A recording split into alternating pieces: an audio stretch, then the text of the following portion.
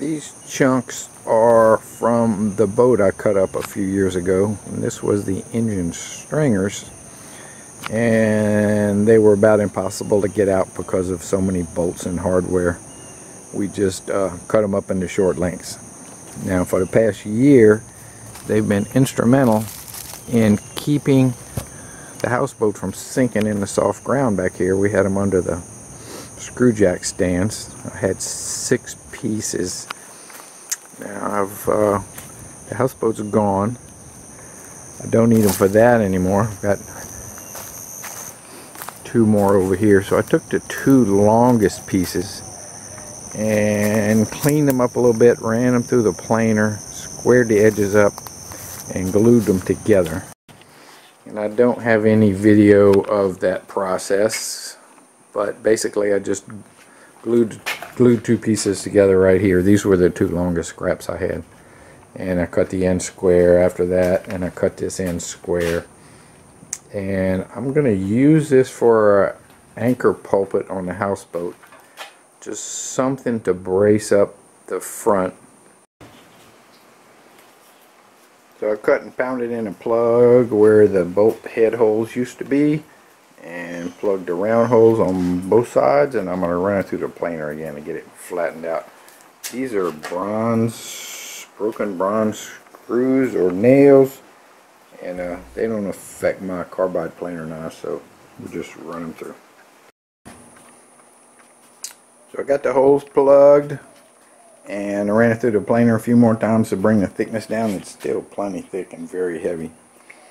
And then I cut the corners off just because you shouldn't have sharp corners on a boat. And then I'm going to get my big boy router and round all these corners over. I think this is a 1-inch round over, because you shouldn't have sharp edges on a boat. And then I have to decide whether I'm going to put a finish on it or not. One problem I have is, see these dark streaks? That's oil that's embedded in the wood, because this was the engine stringer. And I don't know what kind of finish I could put on there where I wouldn't have to worry about the oil. This wood is Yacal, Y-A-C-A-L. It's very, very hard and very, very rot resistant. Yeah, you can tell because it's been laying in the mud holding the houseboat up for over a year, and the just below the surface it looks perfect.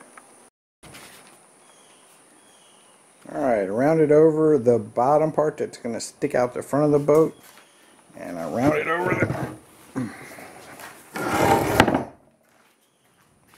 over the entire top part, and I'm going to sand it a little bit, and I think I might put a coat of epoxy on it. See what happens. So I put 2 coats of epoxy glue, sanding between coats, and I just didn't like the way the stuff sanded, so I went back to my epoxy paint and put a layer and sanded it, and that's good enough until we get to the boat. Right, this is the front of the boat where the anchor pulpit will be, and it's going to stick into the boat 18 inches, and there's not much there to bolt it to, so I'm going to get underneath and make some templates and double up. It's just plywood. I'm going to double up that plywood to vainly try to make this a little stronger up front. Okay, I'm laying down in the anchor locker and trying to show what it looks like. This ceiling where the anchor pulpit will be bolted through is basically flat plywood. So I've cut a cardboard template,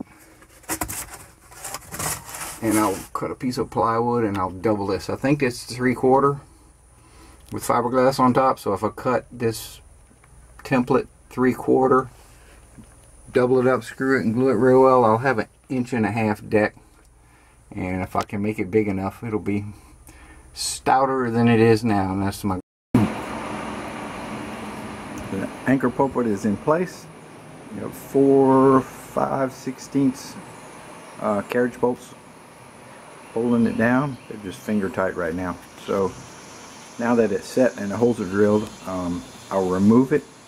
I need to sand the bottom of the deck a little bit because it's got some stalactites hanging down, and when I get that sanded a little bit, I'll screw these two braces up to the ceiling with caulk or glue or whatever, and then I'll drill these holes through and reset the anchor pulpit, and it'll be bolted through the original deck and through the new stiffener boards. And then we'll have to decide how to affix an anchor, which roller to use, if to use a roller at all, or what we're going to do with the outside part. So I mounted the anchor pulpit, the wooden part, and then we put this stainless steel roller on top of it sticking out,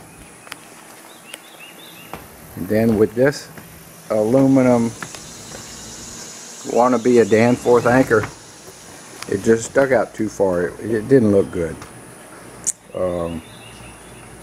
So I'm going to bring it back 8 inches, and 8 inches will just let the tail of the anchor clear that right there. So I'm going to cut 4 inches off.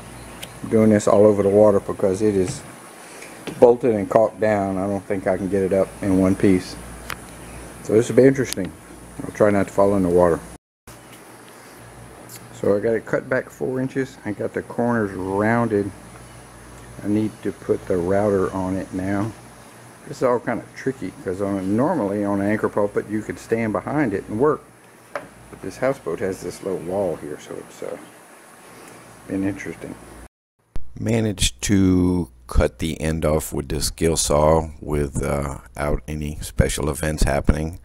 And then I took the jigsaw and rounded the corners, and that went okay. But when the little rounded blocks fell in the water, they sunk, so that gives you an idea how hard this wood is. Then holding the router with one hand and holding on for dear life with the other, I managed to round the top and bottom edges. And now I'm going to cut a slot, tapered slot on the end of the pulpit so that the anchor, the stainless steel anchor roller, can slide back a few more inches, and we can just pull it in and make it stick out less. Cut this little wedge at the same slope as the bottom of the stainless anchor support, and I cut a notch on the back of it to put my foot. Then the notch wasn't quite big enough, so I cut it bigger, and all I did was use it to guide the skill saw and move it over, say, a 1/4 inch, and do it again, and cleaned out the remainder with the chisel, and okay. It's hard on my legs. My legs were cramping up. You can't really get comfortable. It's if you try to lean over the front part, it's too far to reach. If you try to get on the anchor pulpit, it's too close to you to get comfortable. But we muddled through and got that part done.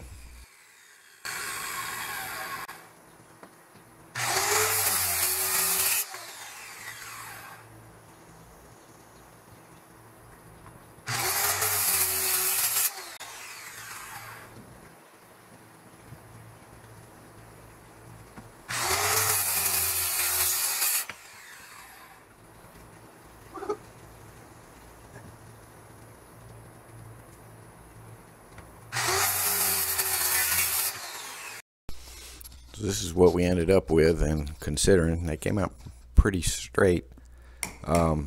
Chiseling, I think, was the worst part because I needed 2 hands, and it's just so hard to get comfortable. I had to take a lot of breaks and straighten my legs up. If this would have been on a workbench at home, it would have been cake. But we got it finished up.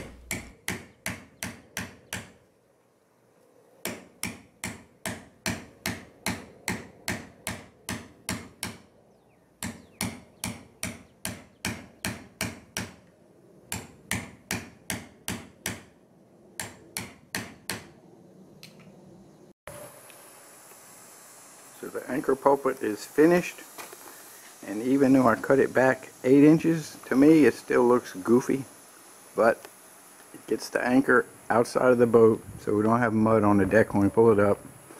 It's strong, and it'll hold you up so you can get up front and pull the anchor up. And now once I get this through bolted, we'll have a real substantial cleat in case the wind blows and we actually have to rely on an anchor, or in case we need to get a tow. I bought this. I bought that to put the line and the chain through to the anchor locker below, and I bought a hole saw bit that fits it perfectly, but I didn't bring a drill, so it's going to have to wait. And the Nautilon logos are cast. They're cast aluminum, copied from the original plastic